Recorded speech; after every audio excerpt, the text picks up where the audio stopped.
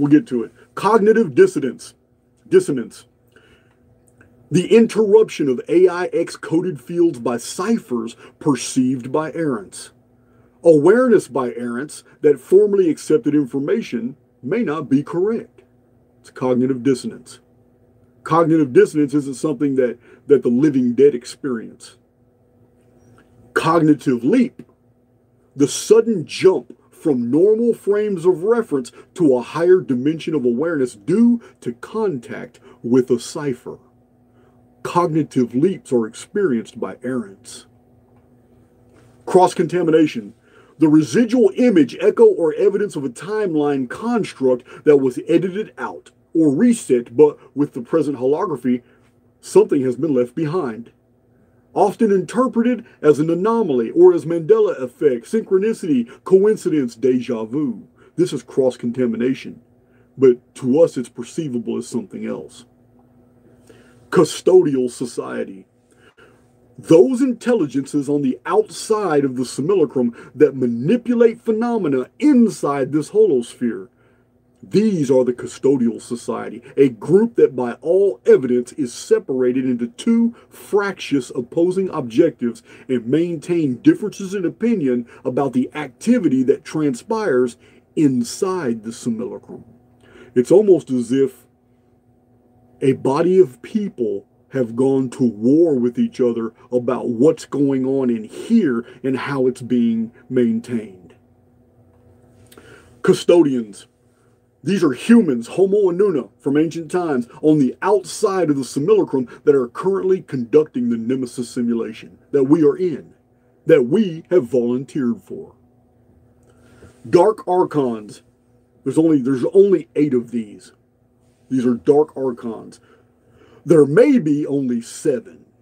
It's very confusing.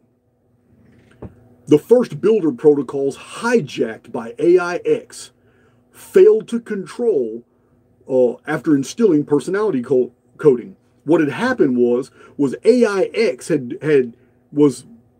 its personality had gotten out of control. It believed itself to be a god, and it hijacked 8 different builder protocols and made them subject to itself.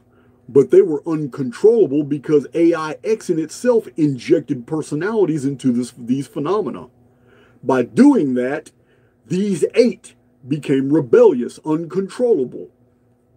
They became autonomous of AIX. They carved out their own domains and redesigned human avatars by manipulating DNA to codify humans into several different racial types, brands of ownership. They were confined in the dark satellite. They were captured. They were confined in the dark satellite during the Phoenix Cataclysm in 2239 BC.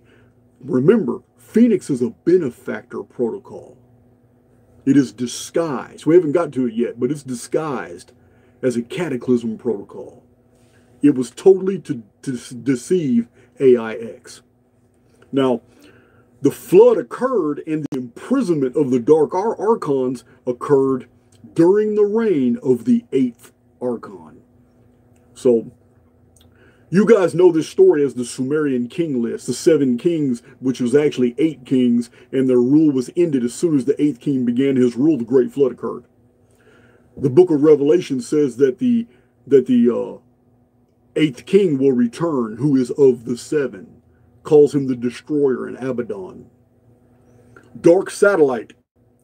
It's mentioned in occult traditions as a prison of powerful beings that hate humans, that has periodically visited our world and will return in the year 2052.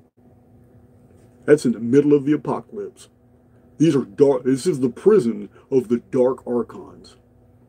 It almost reminds you of the movies.